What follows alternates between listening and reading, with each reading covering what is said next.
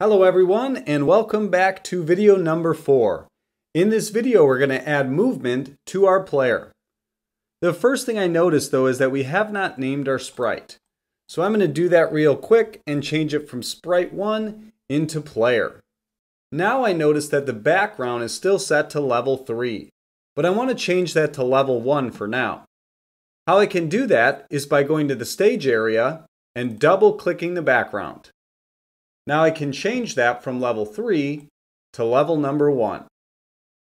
Now I want to go back to my player because I want to work on my player movement. If I go to the sprite window, I can click on my player, and then if I go to the top left, I want to change it to the code tab. Now I can actually go about choosing these code blocks to make our player move. So how does movement work in Scratch? Well, I have my player, and he's going to move on an XY coordinate system, where the x-axis controls left and right movement, and the y-axis controls up and down movement. And if we look down here in the sprite window, we can see the x position and the y position of our player. So I'm going to change both the x and the y to 0. And notice the player goes in the exact center of the stage. As I change the x to a positive value, say 50, notice the player will move to the right. And as I decrease that value, setting it back to 0, notice the player moves back to the left. So as the player moves to the right, the x increases, and as the player moves to the left, the x decreases. Notice as we pass 0, the x values will become negative. It works the same way with the y values, but instead of going left and right, now our player will move up or down. So as I move up, the y values increase. As I move down, the y values decrease. And when I pass 0, the y values will become negative. So we can use this coordinate plane system to help our character move. The first thing we want to do though is set the starting position for the character. And I want the character to start at the bottom left of the screen.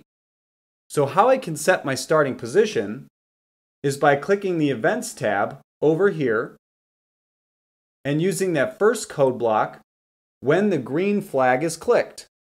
And if we go over here above the stage, we can see a green flag and a red stop sign. When the green flag is clicked, it will start actually playing the game and running the code. So when that flag is clicked, we want to set our player's position to be right there on the screen. So how I can do that is by going to the Motion tab and using this code block right here. Go to X -210, Y -137. And I'm going to drag that code block underneath that when the green flag is clicked button. Notice the position -210 and -137 is the exact same position as our player right now on the stage. So if I was to move the player and click the green flag, notice our player goes right back to that starting position. Now we want to add movement to our player. So once again, I'm going to go to Events, and I'm going to drag when the green flag is clicked into my workspace. Now what I want to use is an if-then loop. So I'm going to find that under Control. So we have if-then. And how an if-then loop works is, say for instance, if the light at an intersection is green, then I can go. But if the light at an intersection is red, then I have to stop. So the action is depending on what is in the if space.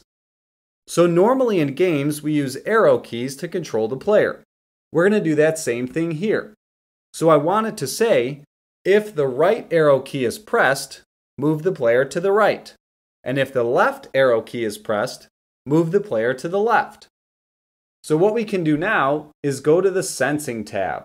And we're going to use this code block right here, key space pressed.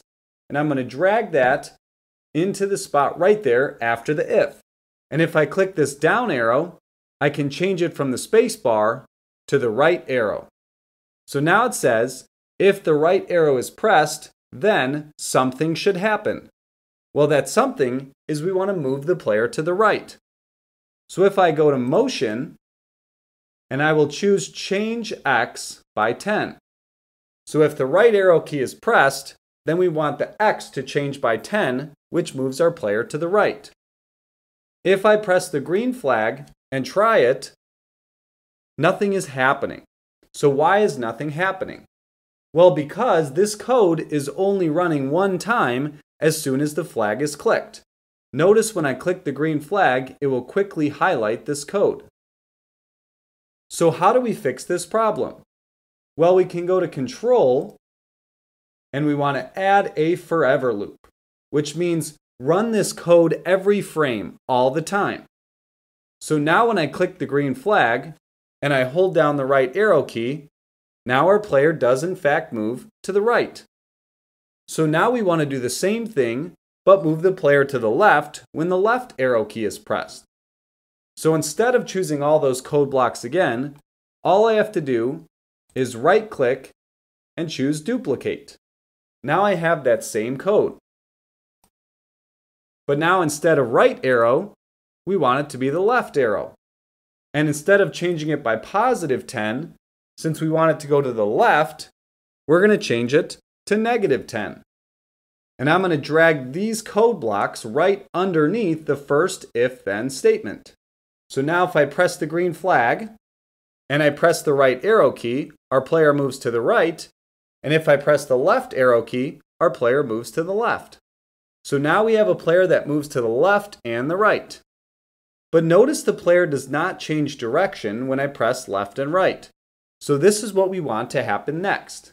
The good news is, it's pretty simple to do this. All I have to do is go to motion, and I want to use the point in direction code block. So when the right arrow key is pressed, I want him facing the right direction. So if I click on the 90, you can see that he is in fact pointed in the right direction. If I drag that same code block to the bottom one, I want him now pointing in the left direction. So if I click that 90, I can move this arrow to the left, which notice it sets it to negative 90, and now he will be pointing in the left direction. If I go back to the game and use the right arrow, he does in fact point to the right, and if I use the left arrow, he does in fact switch directions now and is pointing to the left. At this point, some of you may be recognizing a bug in your code, and this bug is making the player move upside down when you move left and right. The good news is there's an easy fix for this. All you have to do is grab the set rotation style block, make sure you set it to left and right, and then place that block right after the when the green flag is clicked block. Now if we hit the green flag and move our player, you'll notice that he no longer rotates upside down. So the final thing we want to do is add the animation to our player. So how we can do that is by going to Looks and using the Next Costume code block. And I'm going to put this below the change X by 10. I'm going to do that same thing for the right arrow key and for the left arrow key. So what this is doing is when you press the right or left arrow key, it is changing from costume 1 to costume 2 to costume 3 to costume 4 in an infinite loop. So let's see how it works. There we go. And now we can see it actually looks like our player is running. Unfortunately, I'm not an artist, so it's not that cool, but the animation is in fact working. The animation's pretty quick though. Let's say I wanted to slow it down so we can actually see the animations a little bit better. How I can do this is go to the Control tab, and I'm going to use the Wait 1 seconds button. And I'm going to put that right underneath the next costume for both the right arrow and the left arrow. Now when I go back to my game, whoa, notice the player is moving very slowly. So what I want to do is change it from wait 1 second, because 1 second is a long time, to 0.01 seconds. So it's such a short amount of time that it won't make it seem like the game is laggy. Now when I move my character, you can see he's moving, but it still seems fast. So I want to change this value to a value that I like. And it really is just a bunch of trial and error. Just trying different numbers and see what looks best to you. So when we set it to 0.05, there we go. Now our player is moving slower. We can actually see the animations, and our player is moving to the left and to the right. I hope you enjoyed this video, and I'll see you in the next one.